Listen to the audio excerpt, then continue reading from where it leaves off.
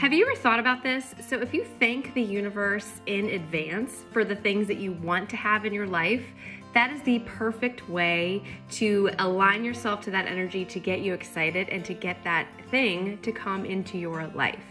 Let me say that again. Thanking the universe ahead of time for something that you might not have yet, but that you really want.